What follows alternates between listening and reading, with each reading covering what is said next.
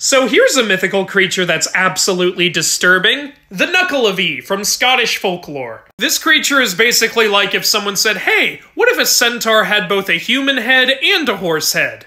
Oh, and also no skin. Oh, plus the human head is usually oversized and wobbly, the horse head only has one eye, and his arms are obscenely long. And his appearance isn't the only rough thing about him. This guy's goal is literally to spread disease and death wherever he goes. He slaughters any people or livestock he comes across, and even messes up people's crops. Jerk.